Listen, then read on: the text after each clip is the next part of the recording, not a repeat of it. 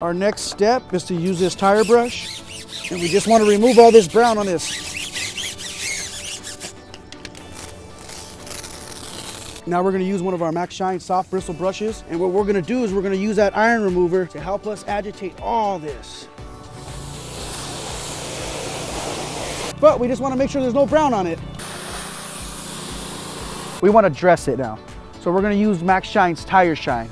We're going to use a foam applicator because you can spray directly on there. I like my tires to look soaked up. And don't get me wrong, you might get some on the rims, but that's why we're going to wipe those rims off after. Just get a towel like you're flossing your teeth. So we're going to go with this wild cherry wax right here. It's just a spray sealant.